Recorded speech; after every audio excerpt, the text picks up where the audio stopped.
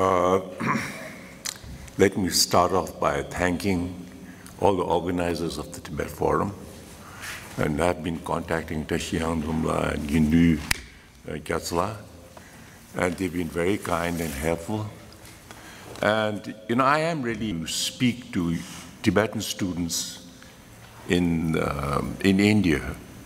I'm a bit of a persona non grata, so my audience is generally activists in the Tibetan world who are, Rangzan activists, or maybe students in Western universities. So I've never really spoken much in the Tibetan world. So I'm really glad to be able to speak to students here. And especially, I met a number of students yesterday, PhD and MA candidates. And it was really, for me, it was wonderful to meet all of you and also to field all your questions and to realize that there is a new generation coming, that will carry on the work that, His Holiness started in exile and which all of us contributed to, but it's really heartwarming to know that there is a group of people that will still continue this. Because sometimes, when you're working alone, especially like me, I work very much alone. I live alone. Not even in a city in the United States. I live up in the mountains in a forest all by myself and with my family. We're the only Tibetans in that whole area.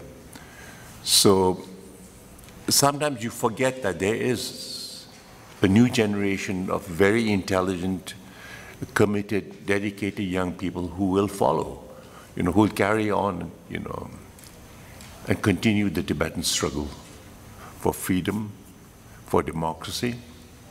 So without much ado, I'd just like to first also thank Dr. Srinchandamla for that very generous introduction. And I also want to say just a few words about the Dawa Norbu, who you have dedicated this forum to. I knew him in Darjeeling. He was from that Tibetan, what they call Central School for Tibetans, because my father was the principal there at that time. And Dawa Norbu was a bit of a child prodigy, a phenomenon, because he was not only very brilliant, everyone knew, but he was very hardworking and committed to studies from a very young age. And so my father noticed that, and he managed to get him to a Christian school where the standard of education was slightly higher.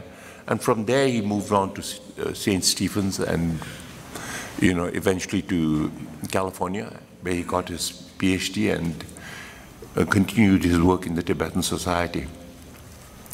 But I want to say one thing, especially with Dawa Norbu, I think to some extent, the place that he came from, Sakya, has much to do with his intellectual brilliance, because one of the greatest sort of Sakya lamas was Drongön Chögye Pakpa, who was the preceptor to the Mongol Khans, Kublai Khan.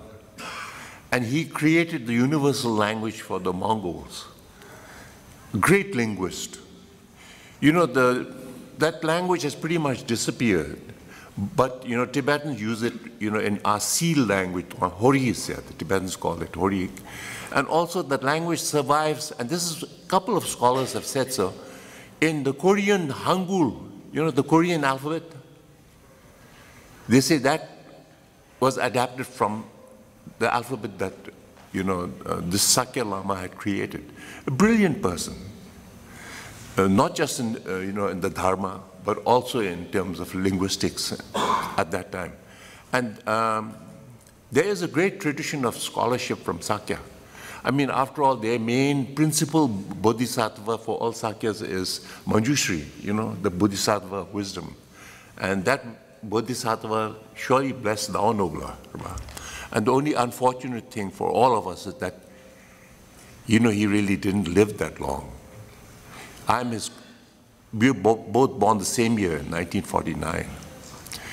And unfortunately, ill health took him away from us.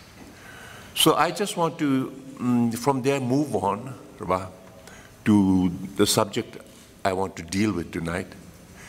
And I just want to say one thing. You know, I'm not an academic. I never studied in a university at all. High school, I don't even have my degree anymore. I don't know where it is. It's been a long time.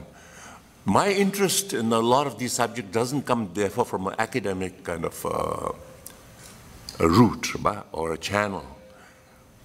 Especially these days now, women's issues are front and center in our attention all over the world, right? In the United States in particular now, with the Democratic Party fielding a whole bunch of new women, you know. And things are changing all over the world. For the first time, you know, women's issues on a number of different areas is being seriously addressed. People are at least beginning to discuss it. But my interest in Tibetan women came very indirectly, especially this topic that I'm dealing with, how they managed to make their way under the dominance of Tibetan men in the traditional society. It came about primarily through reading travel writers. The late 19th century, early and mid 20th century, British writers who traveled to Tibet, or writers, missionaries traveling from China to Tibet. And all of them, you know, when they are mentioning Tibetan society and, of course, the religion and everything else, they always mention the woman. The position of women in Tibet, it struck them as somewhat unique in this whole Asian kind of world. From China, because women's position in China before the communists came, and even afterwards for a long time, was a difficult one. Women were largely, especially wives, concubines, were kept isolated in the women's quarters, and they were not allowed to meet with other men. Also, for a long time, you know, women in China, they had this foot binding, the tradition where, you know, women had, it was not even done surgically, just by force, all their toes were bent inside because it was believed at that time, it was a fashion statement that women looked much more beautiful with small feet. But of course, it was horrendous for young teenagers and young girls to go through that. And it incapacitated women in China for a very long time. Then, of course, you had even people come from India, because things have changed in India now, but let's say 50, even like before independence, you had women who mainly, even the Muslim community and the Hindu community, women who were isolated. They lived in what they called zananas or bibigars. And when visitors came to someone's house, women couldn't go and receive them. They were isolated. Also, like, you know, it's very recent that, you know, Muslim women could divorce their husband. I mean, wasn't it this year that this whole thing of triple talaq, that a man can just declare that he's divorced his wife 3 times and it's done, you know. And also Hindu women could only begin to divorce their husband in the 1950s, especially after the, you know, Hindu Marriage Act was passed, you know, after independence. While in Tibet, none of this occurred. I am not idealizing Tibet, right? The position of women was not equal. It was unfair in many ways. But on these major things, Tibetan women were quite independent. And this is what struck Western travelers and even other travelers who moved to India. So just let me give you a few kind of, this is from an American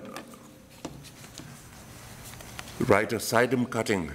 You know, he talks, when he traveled through Lhasa and also through China, the wives of Tibetan nobles possessed of a quality extraordinarily rare in women of the Orient. Freedom was part of their tradition, for their country had never known the Indian system of parda or the Chinese custom of infanticide, little girls in Tibet being as welcome as boys. Every Tibetan woman has the right to select her own husband, to run her own household, and to own property. And it goes on, there's another writer, Joseph Rock, he wrote on Eastern Tibet, meeting ladies of Muli, which is in Eastern Tibet, the hostess, like a Tibetan lady of high rank and of acknowledged equality with men, showed none of the Chinese women's desire to mask her feelings or to retire into the background. So, and this is, this last one, this quotation, is from Shen Sungling, who was the last Chinese Kuomintang, nationalist Chinese representative in Lhasa. He wrote a book that was later published by Stanford University in the United States. So he says, Western writers have remarked on the free and respectable status of Tibetan womanhood. It is true that they do not bind their feet, nor do they observe parda, and as a rule, they control the family purse strings. However, Tibetan gentlemen do not bring chairs for the ladies, nor believe in ladies first.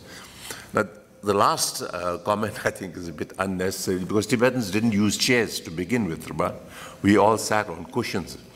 Nonetheless, even the Chinese there sort of observed this. But I have to also, you know, there's a number of other observations. I have about 8 or 9 of them from different books, but we have to also realize one thing, that legally in Tibet, women were not really equal, or in terms of religious institutions.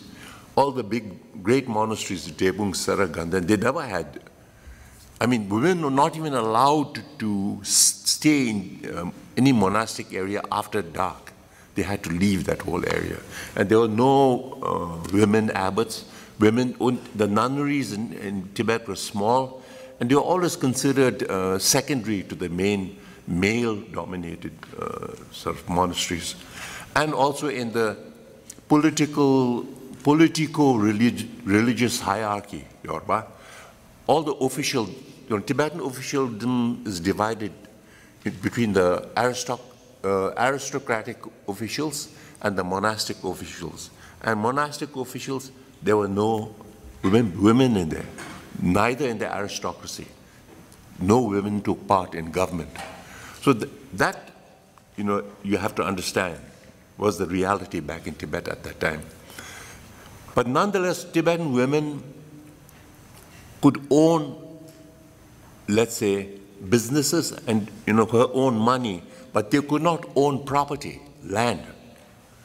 In Tibet, from imperial times, when the Tibetan Empire first started, land was considered the possession of the state, of the emperor.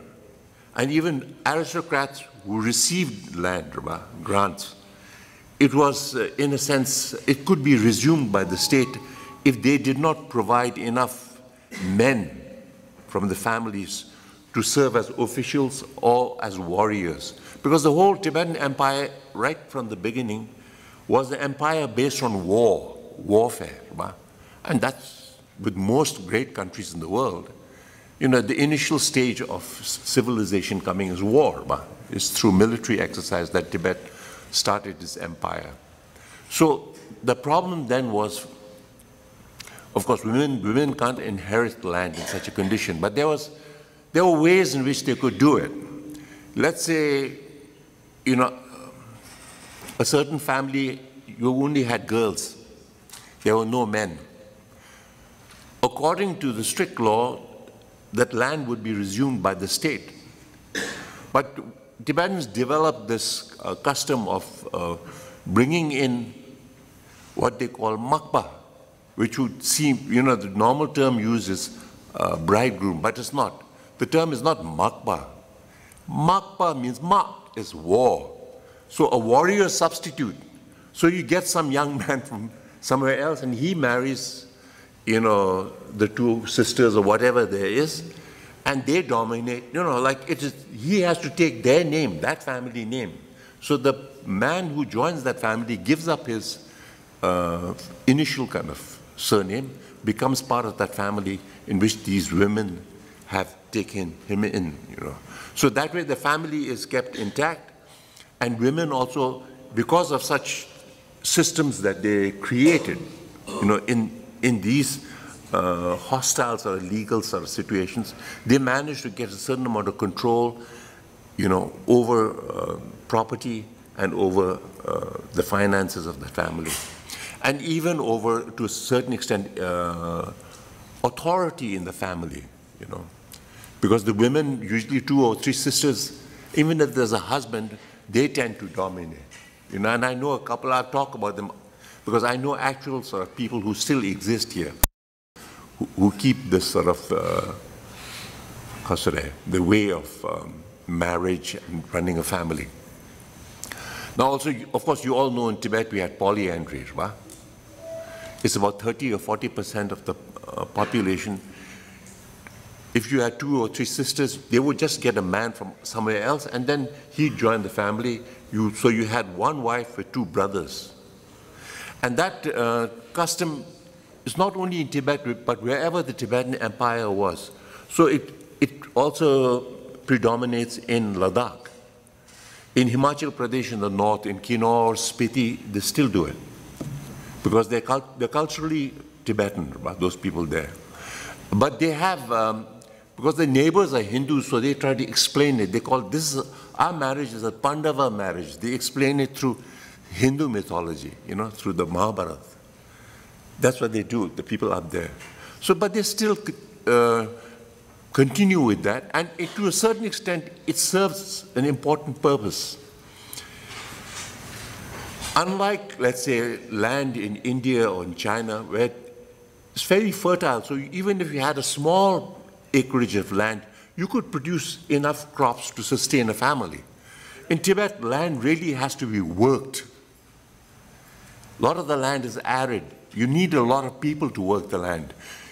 If you try to divide your land or subdivide it, like you do in India, it would be disastrous for people. And especially when in Tibet we live in very remote areas.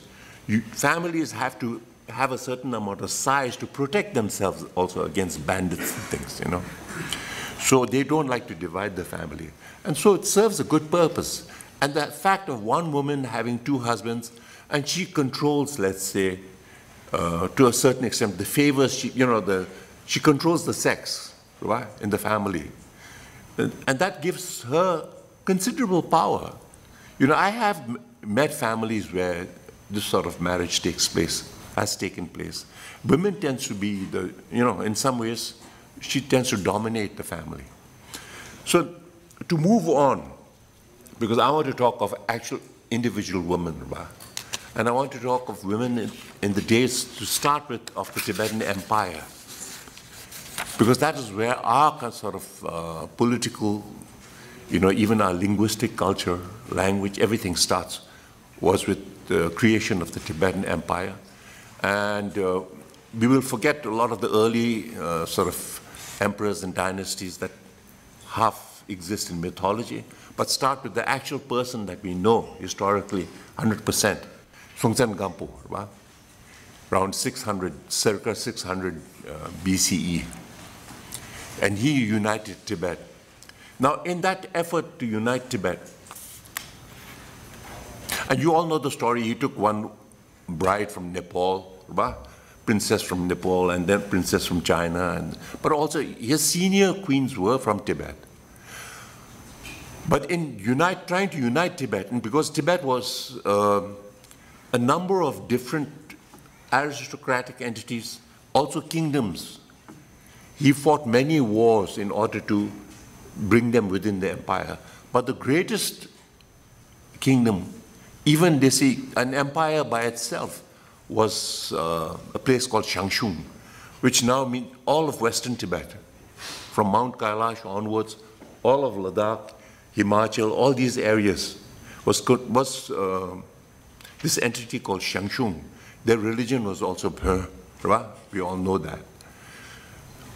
But in order, and there was a great competition, and Shangshung itself had its own distinct culture, and some scholars claim even its own written language, because the Tibetan Yalung dynasty under Songtsen Gampo had yet to send, people to India to pick up the Devanagari script and create the Tibetan script, right?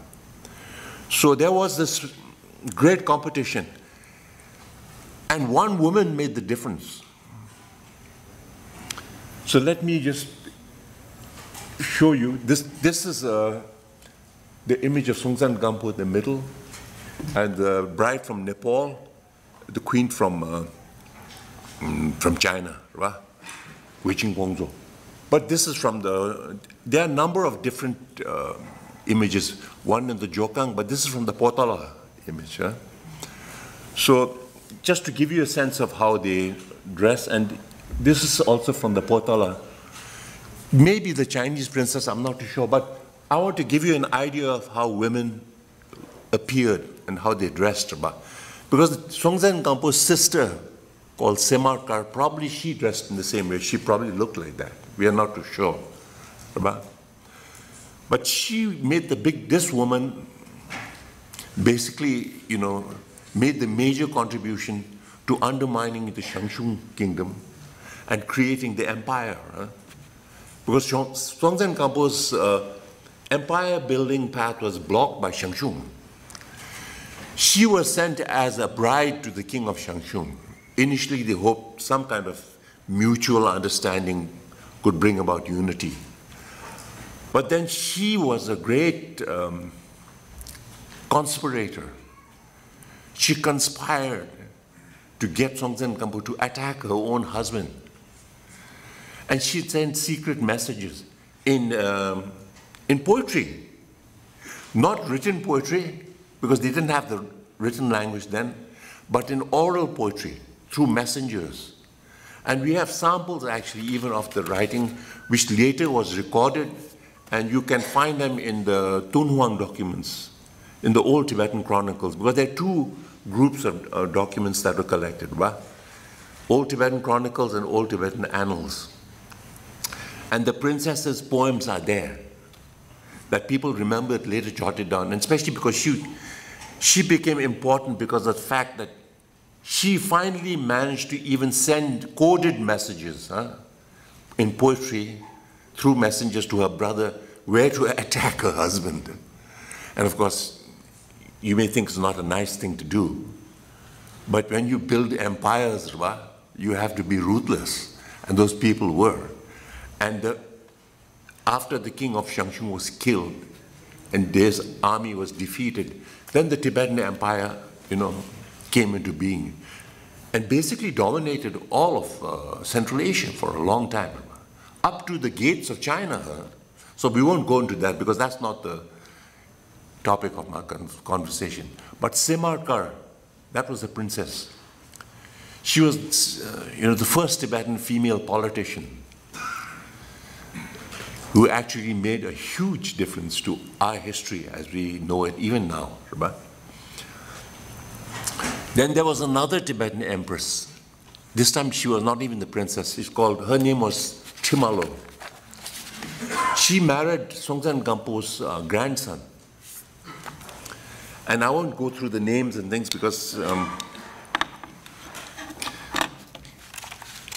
it'll get boring and confusing, but Timalo, she married Songtsen Gampo's grandson, but then discovered that that emperor, that very young emperor that she married when she was young also, was controlled by one clan, one group of aristocrats called the Gar clan.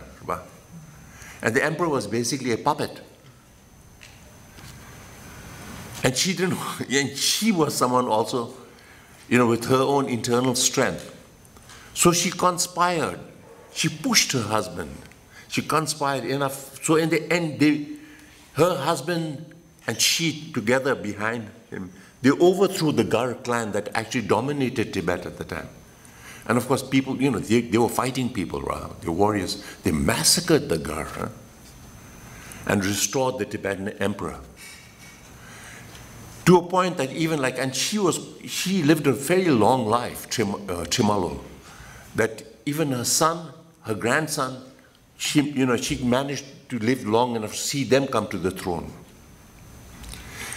She even kept up a correspondence at that time with the Tang emperor, the emperor of China, and managed to get another Chinese princess for her grandson. So these were women from that early period, We don't even have, of course, proper images of them, but it's, you know, it's worth remembering that even the Tibetan Empire, women did play a role. Although it was a military affair, it was an empire of warriors and fighters. Nonetheless, women did play a role, and these are documented. Huh? This is not something, this is not a local legend. This is actually in these chronicles and annals that were discovered much later, you know, by Western scholars in the sands of Central Asia and in Dunhuang. So let's move on from there. Oh, and also Timalo, even Chinese scholars who studied, you know, Tibetan history have mentioned her because they compare her to this Tang empress called Wu Zetian. You know, she was really a ruthless emperor. Like, she managed to run the Tang dynasty for about 2 or 3 decades, very successfully. Very, very able woman. But in the Chinese male-dominated kind of historiography, she is always regarded as something unpleasant and, you know, very negative. While in the Tibetan documents about Timalo, there really is no kind of bias one way or the other. So, to move on from there, I just want to mention that although I have talked of Tibetan women in politics here, in early Tibetan imperial kind of nation building, I want to say one thing, that Tibetans have, although women didn't play a role in the main sort of political, spiritual institutions of Tibet, there were Tibetan, very important Tibetan female, let's say, religious figures. I'm sure that you all know about the Machik Labdun, one of the great Tibetan siddhis, Mahasiddhis. You know, and her practices are spread all over Tibet. And there are a number of others, but I won't go into that, because this, especially on the spiritual side, it has been documented by Western academics, especially women who have written about this. So you'll find that in a number of books also. So if you want to read about Tibetan spiritual kind of teachers and, you know, leaders, you can find it in other books. While the ones I want to talk about, you won't find it in many books. These are stuff that I've had to do my own sort of research on. But even on the question of Tibetan women, spiritual sort of masters, these are not something that's quite distant from the Tibetan population. You know Tibetan opera, Hamo. But three Tibetan operas, the principal persons there are women. You know, Suki Nima, the story, which is taken from an Indian classic, what's the name? Kalidasa's great poetry, Shakuntala, that's the old story, which is Tibetanized. And you have Suki Nima, then you have Dawa Sangmo, and the true story about a Tibetan woman, spiritual master in Sang called Ajinangsa. So minimum we have 3 principals in Tibetan opera, in performances, who are women. So to move on from there, I would want to talk about women who I knew personally. I interviewed, who fought in the 56 uprising inside Tibet, in eastern Tibet, in Kham. The first major uprising against communist Chinese troops, PLA. This one is, she's passed away. She stayed in a Chinese prison and Laogai camps for 18 years. When she came out, she was very old, but when she was young, her father was a chieftain of a district in Thaya, I said, in Kham. He fought with the other chieftains against the communists. Number of wars. When he died, the family didn't have any heirs. So he wanted his daughter to take over. And she did. Initially, you know, some of the men were reluctant to serve under a woman, but then she got some of her men to hold them down. She whipped them, and said, you have to obey my orders. And she really kept up, for a number of years, she managed to keep up her war against the People's Liberation Army. To a point where finally, you know, when the CIA was supplying the Tibetans with a great deal of weapons, one of the last major kind of conflicts was in the border of Amdo and Kham, you know. So there were about 30 or 40,000 resistance fighters. Chinese communists, there were about 5 divisions came. Not only just foot soldiers, but tanks, jet planes. The CIA threw in a number of different Tibetan instructors, trainers, special anti-tank groups, but they were all wiped out. But then because the CIA actually provided the number of weapons, she managed to get some. She told me she actually got a whole bunch for her own men, you know, when they were fighting. But when they finally wiped out, she tried to escape. She had her own family with her. All her men were killed. She finally ended up escaping through a mountain pass, carrying her old mother with her, you know. And then she was arrested and put in, taken to Lhasa because she was quite important to us. She was not just some resistance fighter, she was the chief. So the Chinese put her for 18 years, and finally she came out to Dharamsala, where I interviewed her. You know, and she was a very strong woman, you know. And I managed to do a full interview with her, but at that time I was writing a lot of other things. I couldn't publish it. But we managed to get one American writer who was really interested in this sort of thing to interview her also, and we helped with the interviews, and we published her biography, I think, from California. So it's called, I forget now. I apologize if my memory is not working that well. You know, it was a very long flight, and my whole body clock is gone. I didn't sleep last night. You know, your sleep cycle gets totally kind of disrupted, right? So normally I'm pretty good with names and things, but today I'm just feeling a little woozy. So you must forgive me, and especially if I say something stupid also, you know, I'm just going to say it from right now. You know, you can blame it on the long flight that I had to take. Now, to move on from there, there's another woman that who's photographed this one. I'm trying to get a better photograph from the family because she still exists, she's still living. The previous woman died a few years ago. This one is from the Jarisang family. They lived in Delhi for some time, in Meroli, but I think she is now in Dehradun. She was the younger, the 2 sisters married the chieftain of Nyarong. She's the younger sister.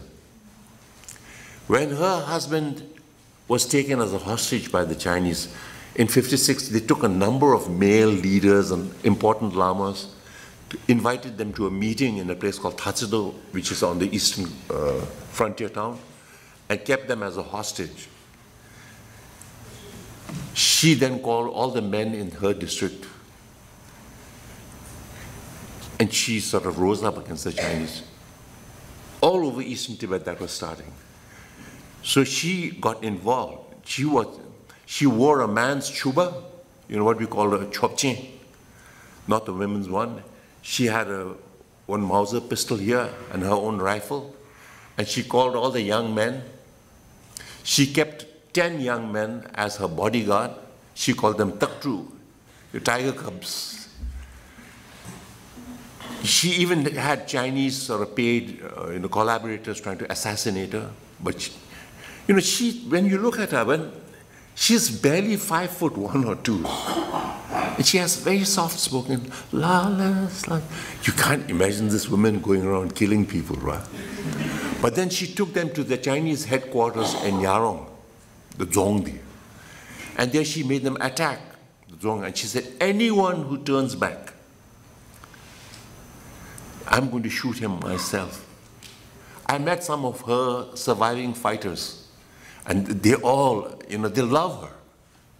They said, she's just tough. You can't believe this woman now. And she's old and she's a nun now, But finally they kept losing. more and more Chinese soldiers were sent from eastern Tibet, and they retreated all the way. Finally, they reached Lhasa, and then they came to escape when the Dalai Lama left. And so I think in the family, her older sister died last year. And Gyari Rinpoche, you know, the Tibetan Dalai Lama's representative to Beijing for negotiation, it's his younger mother, you know. So she's still around.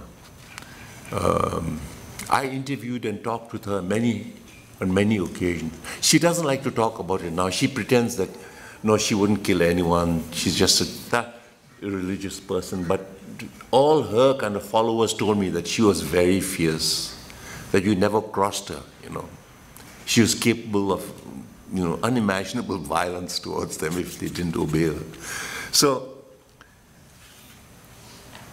but in the Gyari family, this is with the communists, right?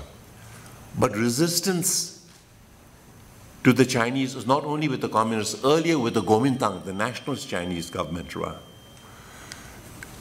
Their, you know, from the Gyari family, their grandmother was a woman called Gyari Chimidoma. I don't think this is actually her photograph, but it's, you know, those women are so impressive, I'm going to assume that it is, right? Chimidoma was very famous because Mao Zedong himself mentions her. She fought the Kuomintang, the nationalist government, you know, in Sichuan province, right? They had the warlord and the Chinese governor at that time there, Liu Wenhui. This is the guy. He's the Kuomintang governor of Sichuan province, which is a huge province. And he had a running war with this woman.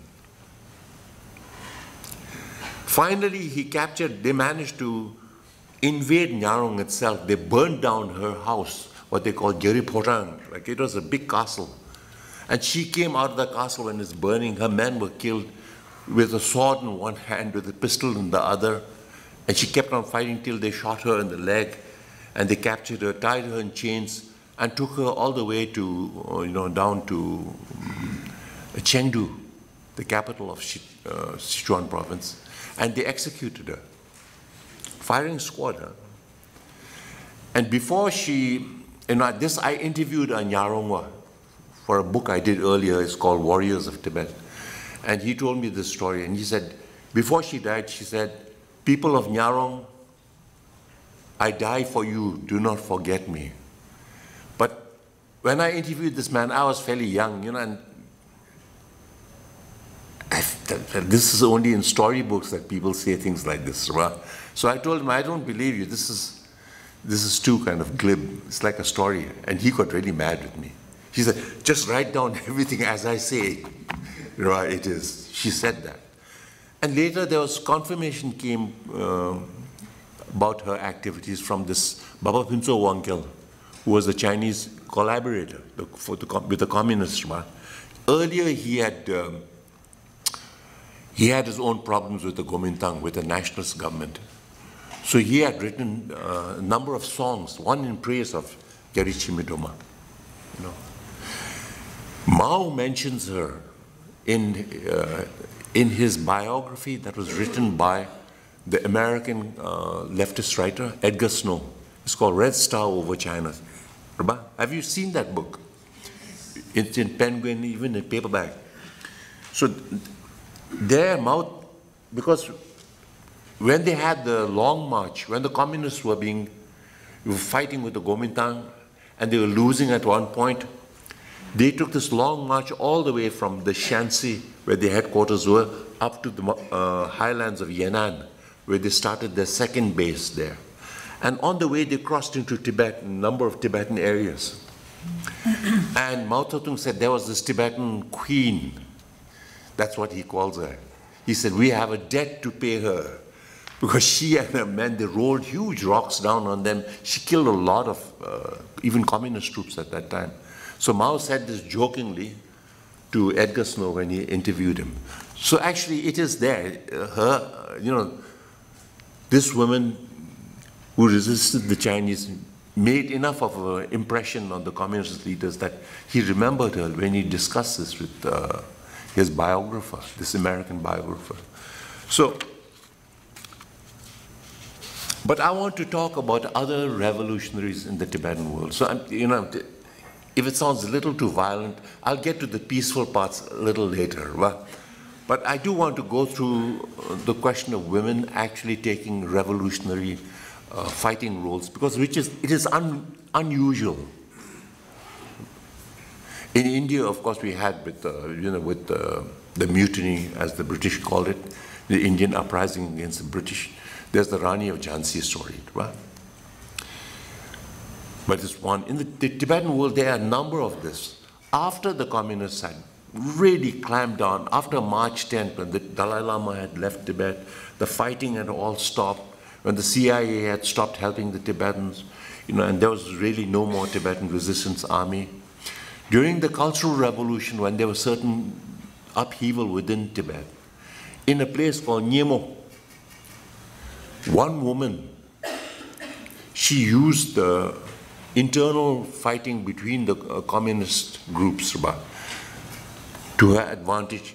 She led one entire group, and she converted that from a very communist kind of Red Guard group to, you know the story of Kesar, the Tibetan epic hero, right? She claimed to these people that she was like Kesar's. There was a goddess that basically helped Kesar in his fight, you know, against demons and so on and so forth, if you know the story. She claimed that she was this goddess, that when she went into a trance, that goddess came to her, and she called all these men who were with her by the names of Kesar and Kesar's heroes. And she used this to, first of all, in the district, she cleaned it off all the other Chinese district administrators, but then she even attacked the PLA garrison, few of them. She got rifles, and then she spread out like all the way to Mount Kailash from Nyemo, from central Tibet. Her men went around. They caused chaos in Tibet at that time. She was leading them. It got so much that Tibetans started, you know, inventing stories about her, even in Lhasa city. That was under the communists. This was during the Cultural Revolution, when people were really scared of the leadership in China. But then they said, her name was, they called her Nyemo Ani. Her actual name was Tinle Chudni. She was a nun before. So the nun from Nyemo, that's what they called her, Nyemo Ani. So there was all these stories going around in Lhasa even. Oh, Nyemo Ani and her men are going to come to Lhasa. And when she gets to the river, she's going to strike the river with her hands, and the river will part. And then her men will come across. People believed that sort of thing, to a point where finally Chinese had to send a few regiments of troops, and they, you know, basically they killed a lot of the people there in Nyemo. There was a lot of fighting. They arrested her and about 10 other people, and they executed her. So this is a photograph of her being executed, just minutes before her execution. They've hung this plaque there, Tinle Chudus. It's not a very good photograph, but that's all we really have. They had an exhibition in Nyemo itself. They kept photographs there to warn the local people not to do this sort of thing again. One Italian photographer told me he had seen something like this. So me and my friends, we paid for him to go back to Tibet again, you know, and to bribe that person, local old man who was looking after this exhibition, so to get someone to go outside and smoke a cigarette with him and drink tea, and he went inside and took photographs of these. So this is her, just moments before they brought her all the way to Lhasa. Her execution was a big thing in Lhasa. Everyone remembers it there. And this is her sidekick, Rinzi Doga, who was also executed. 10 other people were executed on one day. So now, you know, enough of violence. The Tibetans are supposed to be non-violent people. But the thing is, it is revolutionary what these women did. The way they used the existing political chaos, in some ways, they used all this Gesar epic stories in order to foment, basically, you know, against people who they thought were tormenting them. The local administrators were taxing them terribly at that time in Nyimo. People were dying of hunger. That was the time of also of the great famines inside Tibet, right? And in Tibet and China. So there was this huge resentment of communist authority at that time in Tibet. And these people did actually revolt. I don't know of even men actually managing to accomplish so much inside Tibet at that time, 56. I've heard of a few, but nowhere as effective as she was. She managed to use the proper language to get into people's, you know, like into their minds and to instigate them to revolt against the People's Liberation Army, which is no easy thing, Rabbi. They were all wiped out. So, but to move on, there were women in Tibet in March who demonstrated peacefully against the communists and of course who paid for their, but you've heard of this, the Pamukui-sang, what the Tibetans, you know, she came from a noble, she was from a smaller family, but her uncle became the Tsarong, who was a minister, right? And so this is her serving as a bridesmaid in the middle there. She was one of the main principal leaders of the March 10th uprising in Lhasa, one of the women leaders. This is another photograph. None of these photographs are very good. She's on the side there. And with her was another, there's an older nun. There were two leaders. Right? And so this is Galinsha Chela, you know. So these two women actually led the women's demonstration that all of you know and have heard about in Lhasa at that time, when there was the March 59 uprising.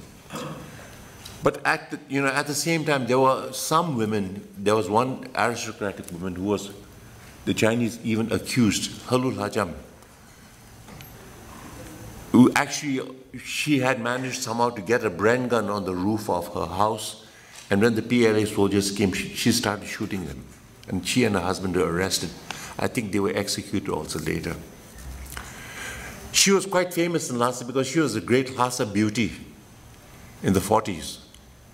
And she was the first Tibetan woman biker. One person told me she had a black BSA that she roared through Lhasa at that time. Biking, you know, after 50, when the Chinese came in, you know, a lot of conventions changed. People started to use motorcycles and things in Lhasa. So she was the first Tibetan woman biker also, and then she fought. So that all these things happened inside Tibet. And of course, later, even when he came out in exile, Tibetan women joined, you know, the SFF, you know, in Chakrata, right? Where the Indian government were training Tibetan paratroopers. So we had Tibetan women paratroopers. This is the first kind of combat paratroopers that you actually had in the Indian army. Huh? So it made quite an impression at that time that even Mrs. Indira Gandhi came up to Chakrata, and she, you know, they gave her a demonstration, jumping from plane with full battle gear in battle conditions. She was very pleased. She took them, she asked them all down to Delhi, to her house for tea. And then later during the Republic Day parade, they got special VIP seats. You know, I think about 30 or 40 of these girls. So there's at least one picture of these girls that I have. And even, you know, like even older women, let's not just look at the younger women. Right? I remember in Kalimpong in '62, you know, during the Chinese invasion, when a lot of people were running away from these hill areas because the Chinese army was coming into India. Right? Tibetan women in Kalimpong volunteered for the Home Guard. They were going to fight. They said, just let us have rifles. Just give us basic training. We'll stay and fight. This is a picture of them. All your amalas, you know, these are local Tibetan women. So the thing, what I want to get across to you is they have a kind of attitude, whether they're capable of something, you know, whether they can succeed or not, they're strong women, you know. Yes, we'll do it. That's what they said. And, you know, even in, what impressed me also, like the first International Women's Conference, Women's Rights, that was held in Asia, in Beijing, if you remember, way back in 1990, Couture. And the Tibetan women who went there, they, you know, like, they were not allowed to speak. There was a whole lot of things, but they came out and demonstrated. So this is a picture, just, I know a lot of you know this, but just to remember them, Rabba. I won't go into details about this, but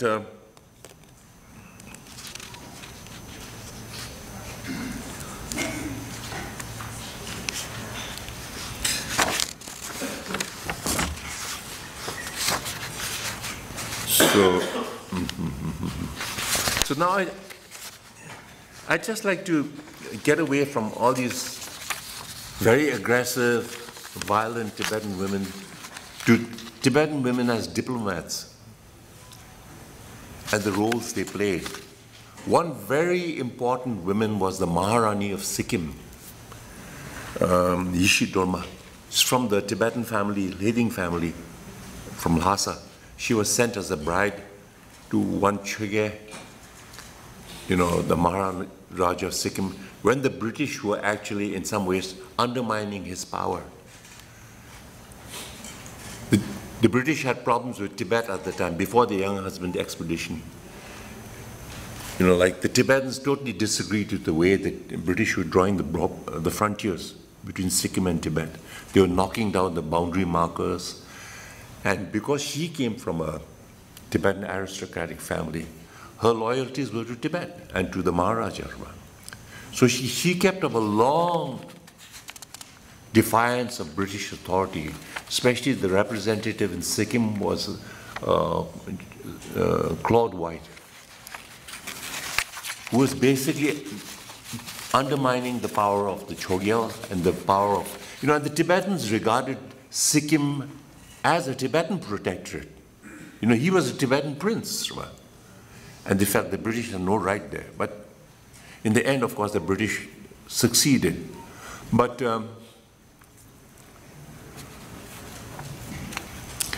he writes about her. He had to deal with her. At the time, the king, the Chogyal, refused to even talk to the British representative there. They were kept, you know, they were humiliated, they were put down by the British, but she had managed to deal with them, and she was very skilled.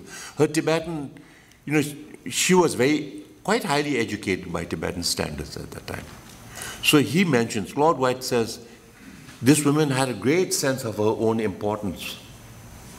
When she talked even to the British, she was never cowed. He said she was very well educated, that when they had to send even finally, you know, Queen Victoria had a Diamond Jubilee or something, and they wanted Sikkim to send some kind of commemorative letter to the palace. She wrote it all down. He said her handwriting was also beautiful. And he said this woman, and he had a lot of problems with her, but he doesn't mention all of that in his book. But he says, if this woman had been born in Europe, you know, in a high family, let's say in Austria or in the European family, she would be there in the highest kind of, you know, intriguing in European politics. He said that's for sure. She had that capacity. And one of her sort of legacies that still lives with us is that, you know, the British wrote the Gazette of Sikkim. They established, you know, in some ways, their kind of hold over Sikkim by writing a sort of history and an ethnological kind of report on Sikkim. So she wanted to come up with some kind of a Tibetan a Sikkimese response to the British. So she wrote, and of course the book still exists. I got a copy of it, but the author is, they write the Maharaja and the Maharani of Sikkim. But actually they said she's the one who wrote it. The Maharaja himself was quite an indolent person. You know, he never did very much. So she wrote this history of Sikkim, which even now a lot of scholars find quite fascinating, because you know, it was a challenge to British authority and British movement into Sikkim. And she was someone who did that for many, many years there. But finally, of course, British power could not be resisted by Ishi Tolmar, right? As you know, as sweet as she looks there, there's a limit to what you can do against the British Empire, you know, at that time. So, but she is a historian. She's not only a diplomat, but a historian. One of the first Tibetan women historians. So, the book has been translated even into English. So, I've got a photocopy, but you know, put together in Sikkim. But I hear some other Western sort of scholars are trying to put together a better translation also. The earlier one is not that good. But then I'll give you a more up-to-date sort of Tibetan historian, woman. She's the head of the Department of Tibetan Studies in Sichuan University. Her PhD came from Harvard, and she earlier taught in Stanford and some universities in the United States, although she had been educated mostly in Tibet. So her Chinese was very good, her Tibetan's very good, but she picked up her English in the United States, and then she went back. So she is a really fine, fine scholar on Eastern Tibetan history. So the book she's written is on Nyarong Gombo Namgyal, you know, the great chieftain of Nyarong, who actually dominated the whole of Eastern Tibet for a long while. And his sort of conflict with the Qing dynasty, you know, with the Manchus. It's a really good book. Her English is also, you know, she's a good writer, so you can, it's not too difficult to go through also. So try to, if you can, her name is Yundu Somo. She is related, some tell me, to the Chagla kings of Tachado, you know. So, now I want to move a little east towards Eastern Tibet, because this is where she was teaching. And I'm very grateful to her. I met her a couple of times. You know, all the information I wanted, because I was doing stuff on the uprisings in Eastern Tibet. And there are a lot of Chinese documents that I not only don't have, but I don't know how to access, even if I could do it. But she had it all. She has local histories, even Communist Party documentation, everything, you know, she has an ability to get into. So right now she's working in Sichuan province. So she came out with this wonderful book. But she is not the first Tibetan woman, and she wrote this book in English, but she is not the first Tibetan woman to write a book in English. Actually, the first Tibetan to write a book in English and have it published in London is this lady, Rinchen Lhamo. 1925, she published a book called We Tibetans. See, you've seen that, right? There's paperback copies you can get. I think Motilal Banarasi brings out copies of those also. So she married a British consular officer in Thatsdo, which is the frontier town. And they moved to Britain, but she didn't last very long. I think it was very unhealthy for her. She got tuberculosis in England. Victorian England was not a very pleasant place to live in. Especially, I think there's a lot of pollution because of the smog and, you know, famous London smog. But she wrote this very interesting book called We Tibetans. And the thing what I find fascinating about it is she had never been to Lhasa. She only knew Eastern Tibet. But when she writes that book, you know, she assumes she's as good as any other Tibetan, that she has the right to talk about Tibetan culture. And you see that book, it's wonderful. She talks about many different subjects, even on political subjects and also on the Dharma and, you know, on monasteries. So she is the first. Before her, I don't think there was any Tibetan, like Dawa Norbu sort of, in exile, he's one of the first to write a book about a biography of his own and get it published in London. But she is the first. Now, the place where she was, where she married her husband, you know, Mr. King, is this place called Tatsado in eastern Tibet. This is the main frontier town between China and Tibet. So that's why you have even a church there, if you noticed, on the left. And then the Buddhist monastery in the front, temple. Mixed Tibetan-Chinese population. This was part of the Tibetan Empire long ago, but then gradually after Kuomintang came, they made it a capital of their kind of foothold in eastern Tibet.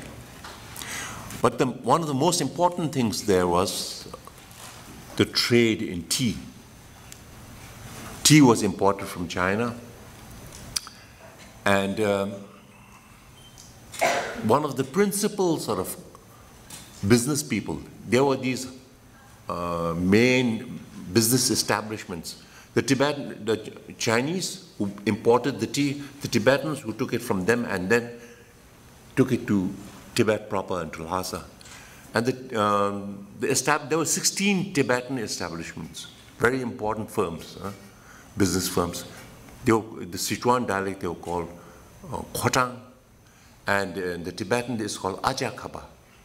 Aja meaning older sister, but Khaba meaning negotiator, the person who speaks, Chong Dignature, right? So these women, so the tea came like this from Chinese, you know, the coolies carried them all the way. They were repacked and then sent off to Tibet. On the back of yaks, if you see, there's all these small, many. Women ran about at least half of these business concerns. And these were very big. In huge houses with big courtyards, a lot of money changed hands. They were also like hotels, like hostels, storehouses, also banks. They served as banks. Informal banks. Money was lent. You could get loans from them. There's a whole lot of. So these establishments.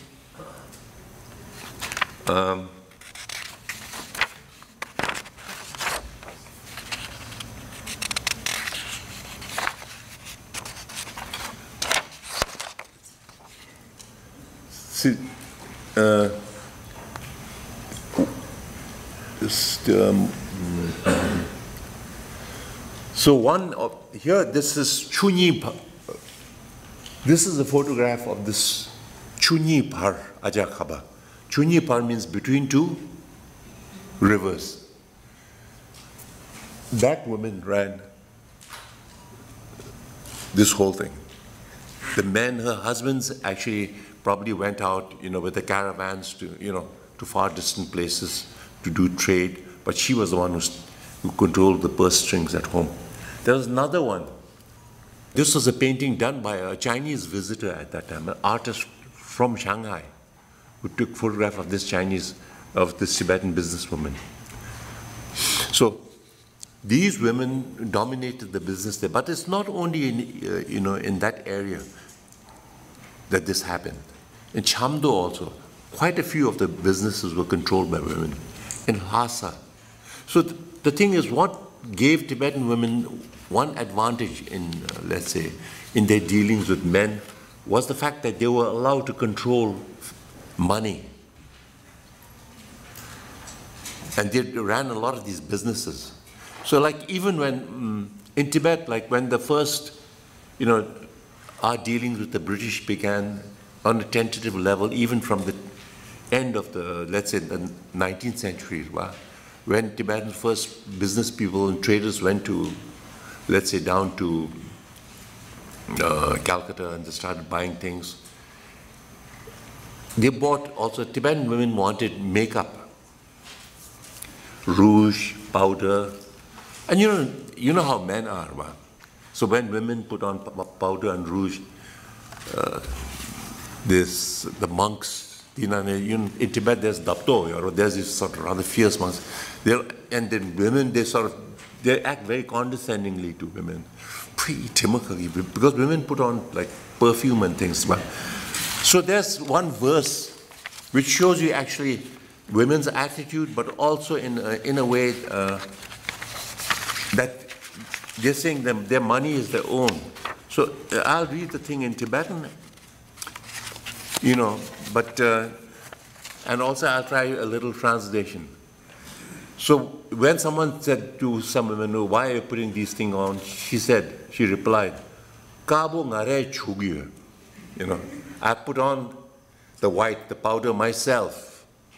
Marpo ngare chugyu. I put on the red lipsticks and rouge. I've done that myself. Lenge gongba tsumna, lenge gongba matsums. Please don't get annoyed, any one of you men, right? Basically. I've used my own wallet, So expressing their financial independence. Right? So this is, in some ways, why do you get women there, in spite of disadvantages in law, in religious institutions, have managed to, take leadership roles when times demanded it, to assert themselves, is also because of that financial independence. With divorces in Tibet, Tibetan marriages are not religious, like Christian marriages or like, let's say, even Hindu marriages. Tibetan marriages are all, it's social and it's economic. When you get married in old days in Tibet, first thing you did was, and this is a very modern thing that we did, we had to sign a prenup,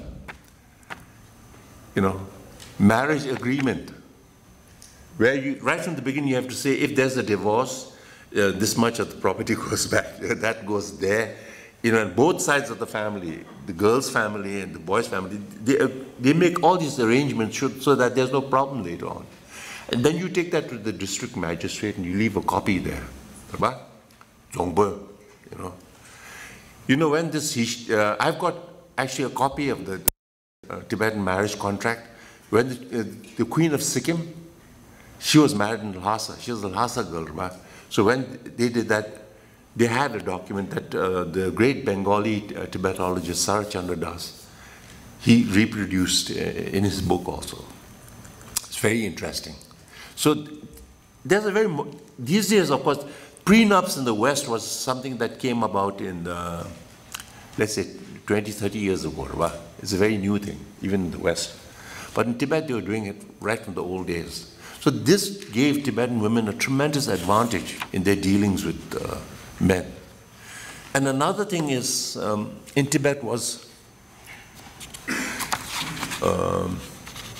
a kind of a social acceptance that women have equal,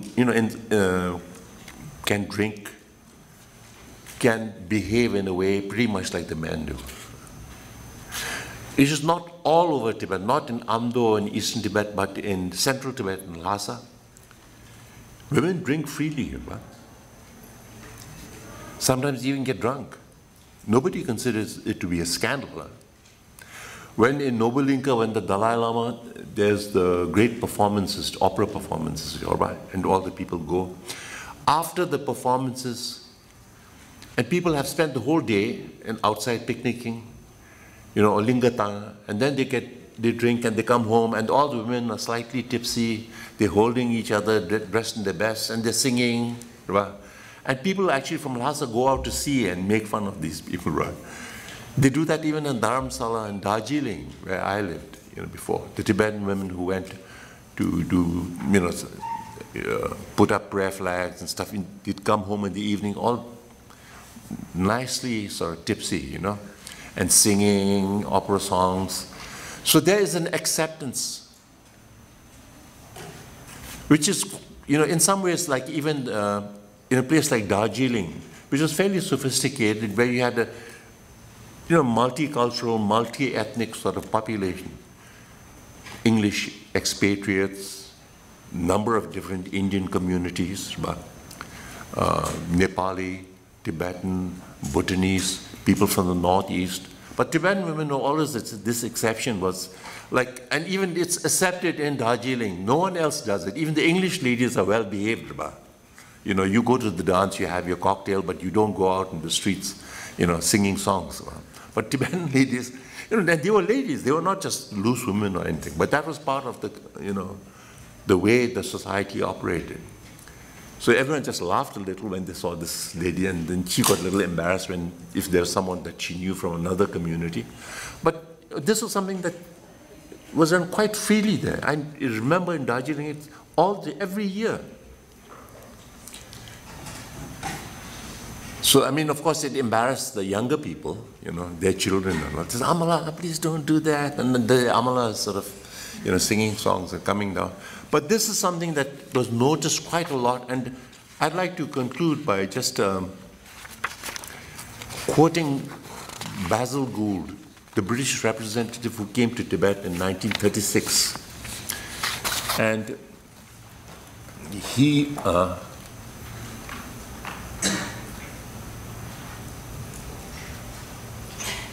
now here, okay. He talked about this lady, Halul Hajam. She's quite a great lady. That family, 2 Dalai Lamas, very important. But this is what he says. Let me see where I can find, if I can find that quote. So I'd just like to.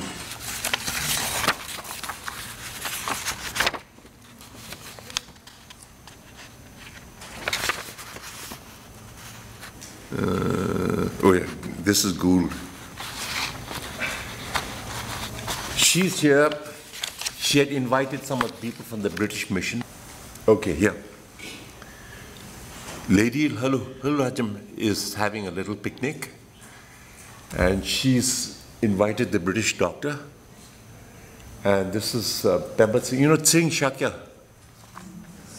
I think this is one of his great uncles, who worked at the British mission in Lhasa.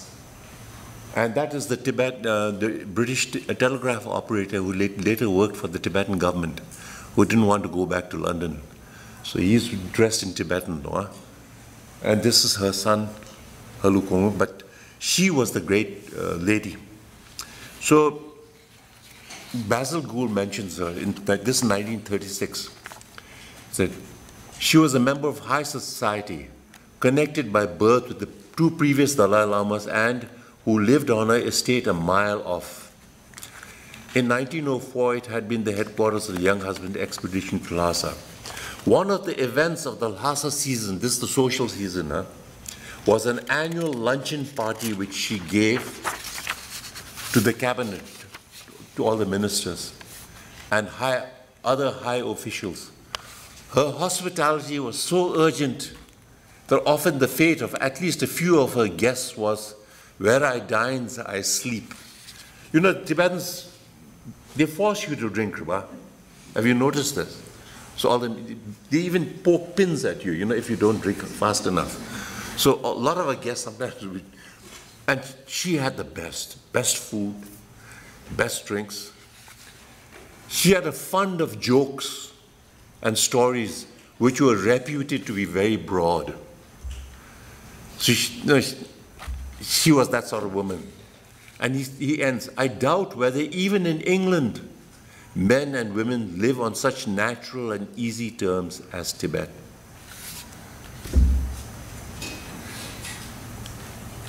She's not a beauty. I think she's way past her age. She wasn't young. But she had a lot of boyfriends. And of course, some because she was politically powerful, maybe for that, but others actually who liked her because she was funny, she was very witty, she was well educated. She had the best jokes in Lhasa. And then also I have a collection, I think Tashi Singla lent it to me, of even verses written by one of her admirers. One young official had written about her, you know. So it's that sort of society which, in a sense, where women, you know, like, never idealize it, right? I mean, we're not saying that, you know, women need political power and stuff, which, you know, they didn't have at that time. But in their own way, through their own charm, their own ability, their own business skills, and through their courage, you know, they managed to maintain, you know, a near equal, you know, if not a superior position in Tibetan society.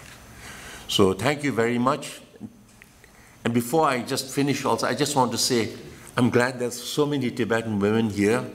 I've encouraged you to not to accept, especially in exile, the problem that, you know, in exile community, a lot of the older Tibetan traditions in some ways changed because, you know, of living in India, where women are supposed to be a little more sort of reserved, well, to stay at home.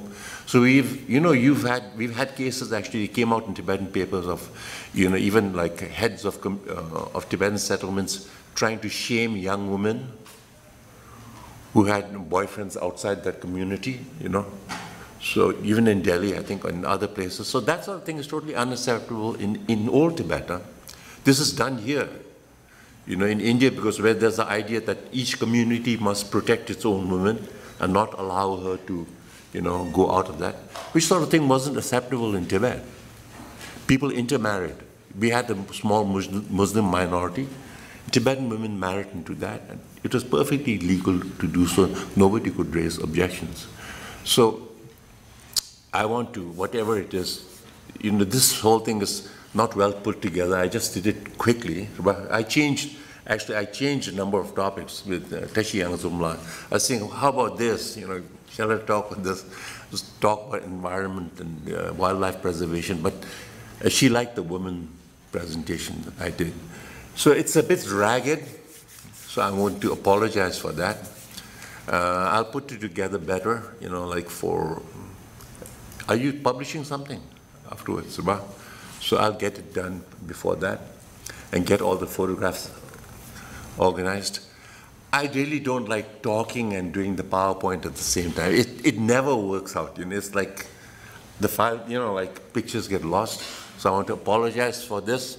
And I hope this at least provided you some kind of glimpse into our past, where we lived in a society which, you know, for all its fault, on women's issues at least, there's something we can be a little proud about.